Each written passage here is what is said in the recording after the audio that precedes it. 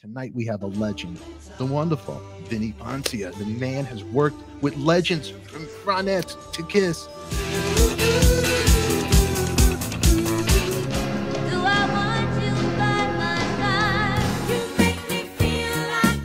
Where's everybody? We're live. You guys are here. You're beautiful. Artists on record. Your ultimate intimate conversation with your favorite artist. I have a legend, and tonight this legend, he's going to tell me some life lessons in life, but he's worked with many Ronettes. Well, don't forget now, I've had 3 wives, so I'm a little more experienced than you are. You know what, Vinny? 3 wives, and you worked with rock legends. Now, don't touch that dial.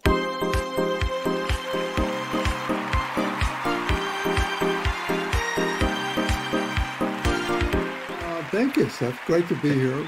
And Kenny told me so much about you. I was anxious to actually get this done. You know, really happy to be. You have to have. He said you have to do this show because what he does in editing it and gives it to you, it's like a gift that you always have. Show it to your grandkids, which is a metaphor for whatever at this point. It's all fun and games till somebody gets pregnant, Vinny. It's all fun and games. But Vinny, I am so glad you're here. You don't understand something. First of all, when Kenny even told me your name, I'm like, no way. I get the because your name has been in my world forever. Records that I had, because back in the day, I would, and to this day, vinyl is back. I grabbed these records, right? And I would read the credits, but I would listen to this music. They were storybooks of our lives. So then here I am. I'm going to show you how Stefan would do it. He'd listen to these records like this and open up the gatefold, look at the stars. And then I'm looking, and I love songs like on Ringo Starr's, this Ringo Starr record, which is a great album cover. And then you go into like All My Mind. You go, God, what a great song. And you go, Jim Keltner's on it, Billy Preston, Klaus Vorman's playing bass, right? Then you go, Vini Poncia, R. Starkey wrote the song. Ooh. Then again, I go, Devil Woman. The same thing. Ringo's playing drum, Jim Keltner, Klaus Vorman, all these incredible people. Tom Scott's on the horns, Richard Starkey. Then it goes to V. Poncia. And it's right here for you people, right? And then you make me feel like dancing. Another thing that you might know of. I don't know if you know these songs, but I'm going to tell you that you wrote these songs. It's crazy. Slightly remember them. Take us back. I mean, it's rock and roll started for you. Well, we grew up in Providence, Rhode Island. Peter Anders was, we had this group called the Vidells. This was like in the late 50s and stuff. And we had a local record out that we put out. And it did pretty well, actually went to #1 in Providence, mainly because my whole families would call in and request it, and they would go buy it. You know, it sold like about 5,000 copies locally.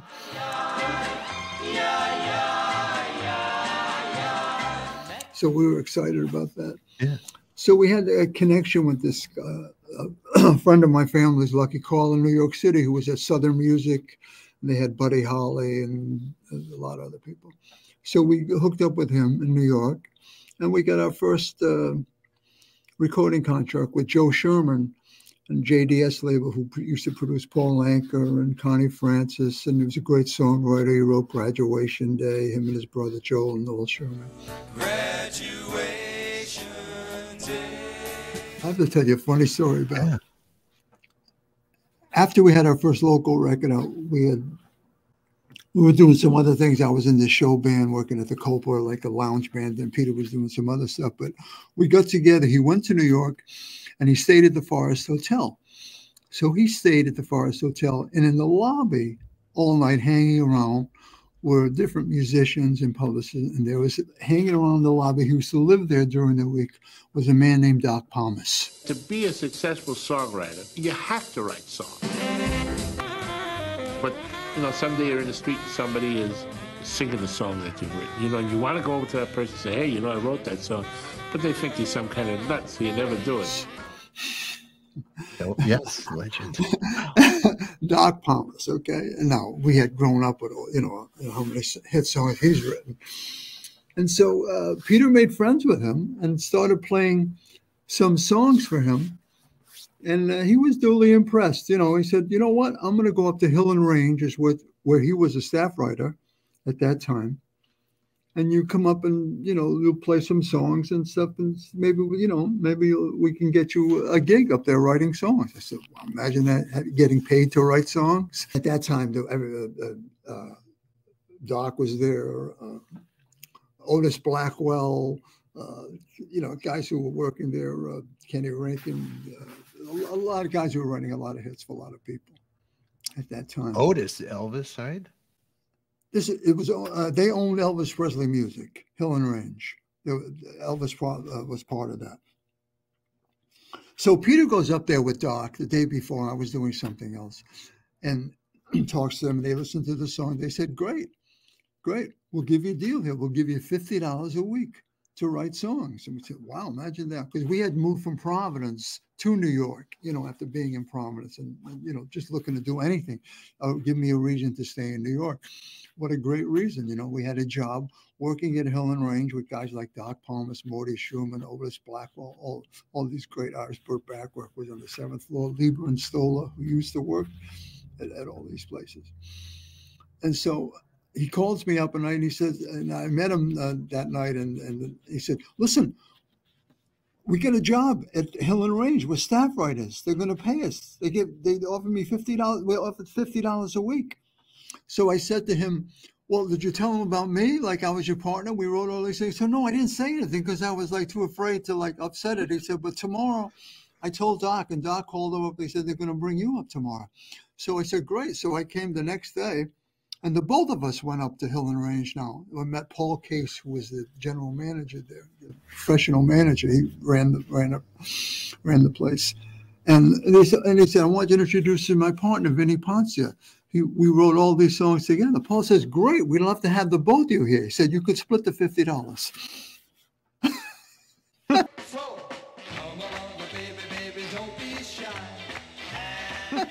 You can split the $50.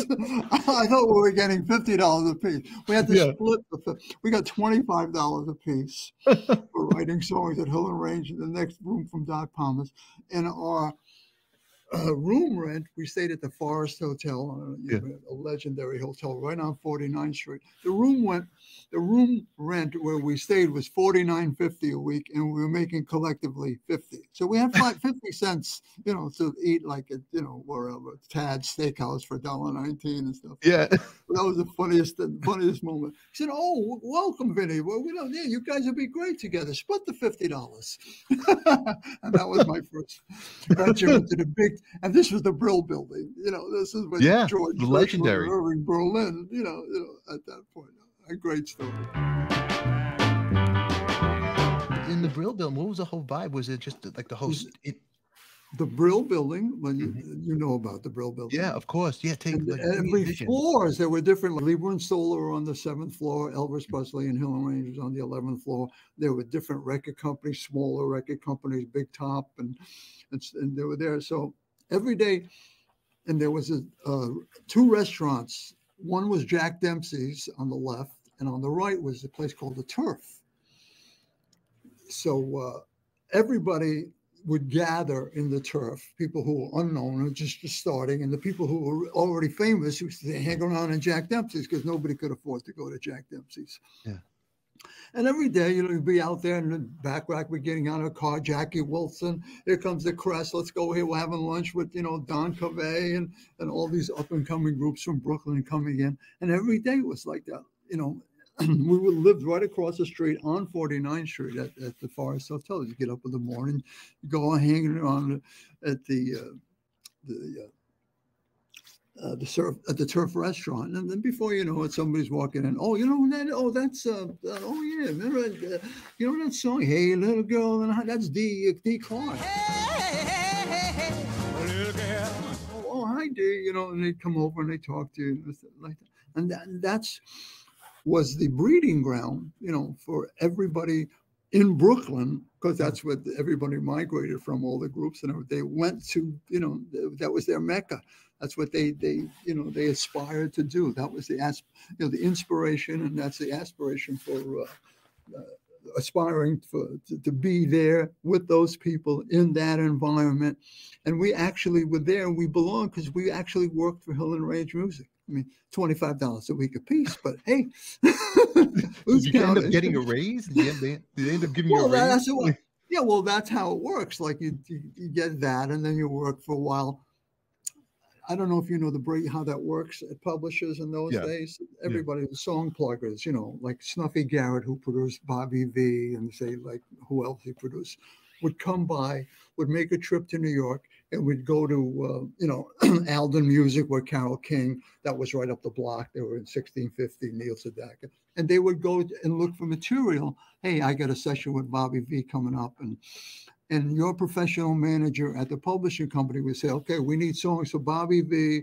We need songs for Jimmy Clanton. We need songs for this.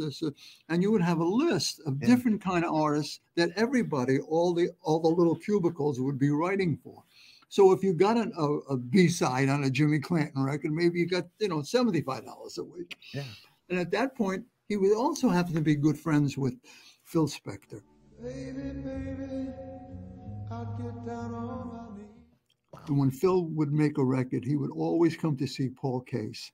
Paul Case had an old phonograph, you know, and Phil would play every new record before he put it out. He would come to Paul Case because he had an office also on 63rd Street on the east side. He was still in New York and California. And he would play all Phil's records before it comes out, because his theory was, if it sounds good on this horrible record player that Paul Case has, I know I got a great record. So one day he introduced us to Phil. You know, they started around talking. And eventually at that time, Phil was and Ellie and Jeff Barry and Ellie Greenwich, you know, they were like kind of like parting ways. So he was looking for different people to work with. So we got together with Phil, and we started writing songs for the Ronettes. And then I think the salary went to $150 a week. Then we went up to $75 a piece a week. Wow. Yeah. You know, now we could eat at Jack Dempsey. You guys are kings now. Oh yeah. But every little step you took along this road, every little milestone, every little bridge that you crossed always made you feel so good about something that you always wanted to do. And not only me feeling that way, but the Kenny Vances for an echo and the Jane the Americans. Happy birthday, and the Johnny Maestros, and all the people that were coming into New York. We loved it. We didn't care if it was $25 a week. We would have given them $25 a week. I mean, you're going to work next to all these people writing songs. You're going to be in this environment. It was your own little world. It was like Times Square in that area, 49th Street from 42nd to 57th Street. And those blocks, there was some amazing, amazing young people creating them. And you know the history of, you know, Carol and Jerry, Barry and Cynthia, Neil, and Neil Sedaka, Howie Greenfield, plus every other people in the Bill Building, Jerry Lieber and Mike Stoller. It's crazy what you name. Yeah. I mean, these people were there every day, though. See, it was every day, and you morphed into this, like you became like, oh, hi, Bert. Oh, yeah, how you guys doing? You know, and stuff like that. And so that's the way it really started. I mean, for us, I mean, we were just two kids from Providence. And, you know, I mean, mothers and fathers would have to send us $100 every once in a while. But Doc Thomas was greatly responsible for us starting. I mean, his generosity, you know, because he'd be up all night, and we'd be in the lobby. There's pictures of us sitting in the lobby writing songs. He never went to sleep, you know. And so we used to go to Madison Square Garden with him. He wanted to go to see the fights, and we would take him over there sometimes in his chair or help him over there. And he was very, very instrumental and very generous in taking care of these two young kids from Providence who were, you know, and just amazed and in awe of anybody and everybody that was around us. He was, to this day, I owe him a great deal. I was never one of those happy cripples who stumbled around smiling and shiny-eyed. I was going to be the first heavyweight boxing champion on crutches, a one-punch knockout killer, extraordinary and talented and virile man that ever lived. What was And he was like? What just a kind of great guy. person was He was so, Doc Thomas was just lovable. He was just a big teddy bear that you loved, smart guy, hip, cool, all those things, you know, great blues singer. He had an innate feel for that, you know. He was a down-to-earth guy, you know. He was a blues singer, you know, but a genuine blues singer, you know. I mean, it was like, you know, one of those guys and he was a great songwriter. And Morty Schumann, his partner, was equally as talented and special in his own way. There were some of the songs that he wrote, Morty. It was just a great time. And all the people that we got to meet at that early stage, this was like 1962 or something like that. This is even just, you know, before the Beatles. Before the British invasion, yeah. Why we're still writing songs for like Barbara Lewis and people like that, you know. And they had a label, Big Top. Johnny and the Hurricanes had records out on that. And Ray Peterson and Curtis Lee. Phil actually produced a couple of them early on. Corina. I love Corina. Tell the world I do. By Ray Peterson. I don't know if you remember any of these records. I know these songs. Yeah, you know the music. Pretty Little Angel Eyes by Curtis Lee. Yeah, right. Yeah, right. Phil Spector actually produced those two records, but never really he loved the idea, but he never really wanted to take credit for them. But he just like, yeah, I did that. Yeah, I wrote Spanish Harlem, you know, but those like. Phil Spector did? Oh yeah, he produced those records. No, but he produced those for Big Top Records. Big Top Records was a subsidiary of Hill and Range, you know, and he produced those records. Like, it's so funny. I mean, Phil Spector. How did he? Because Phil's office was on 63rd Street. Phyllis Records when it first started. His first records, you know, when he first started, and he grew up in the same environment as we did, only earlier with Jerry and Mike, Jerry Lieber and Mike Stoller, Doc Palmas, all the guys at Atlantic Records. Phil was all part of that scene early with Ahmet Ertegun and stuff. Before he moved to Los Angeles, he was young, right? How old was he then? He was maybe 20 years old. That's crazy. 20 years old. You know, he was still recording. He was still living in New York when I was working with him. He hadn't moved to Los Angeles yet. He was still living in New York. So this was the environment. I mean, it sounds like, you know, like something that you would make up. You'd write for a film. Like how you know? It should be a film. Well, I mean, they've tried to do it a million times, but I mean, the people that were. Yeah. I mean, we would just be sitting in the turf all day. Everybody kept writing. So, I got a great idea for the song. I remember I was sitting there one day, and there was this guy that used to come in with an acoustic guitar. It was kind of like almost like the Willie Nelson guitars that were like beat up and stuff.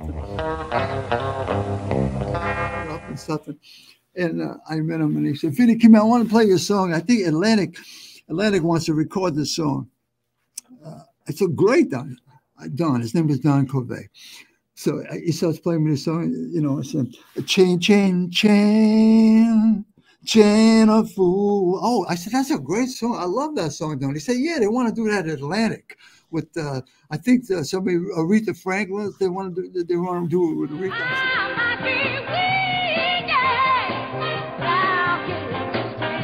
I said, "Well, that's great." And he starts playing it on the acoustic guitar, like his soulful acoustic. This is in the middle of a restaurant, like, and I said, you know, I'm not going crazy because we're all trying to dip our toe in the water, but he, you know, we don't know. He doesn't know that's gonna, you know what that began for him. But you know, you just listening to him playing it and singing it. Those seminal moments of just like, I mean, it was just. Later on, you say, every time I hear that record, I'm in the turf and Don Covey's playing for me on this broken guitar. You know, he's playing, he's singing the song. You know, and later on, of course, he did so much. He's a great, great talent. Don Covey. I mean, a lot of people worked with him. I mean, you guys are the legends behind the legends. It really.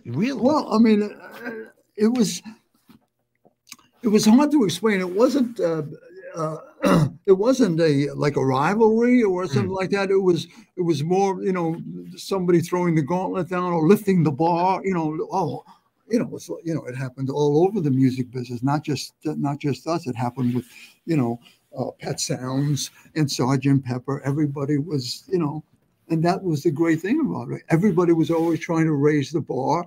You know, we wrote songs a certain way. Then when we started writing at the Brill Building, there was 2 or 3 partnerships around us. Guys like Otis Blackwell, Kenny Rankin, you know, Johnny Jungle Tree, John Leslie McFarlane, a great songwriter in his own right. And you would hear their songs and you would say, wow, we know what we got to do. It's got to be as good as that or better.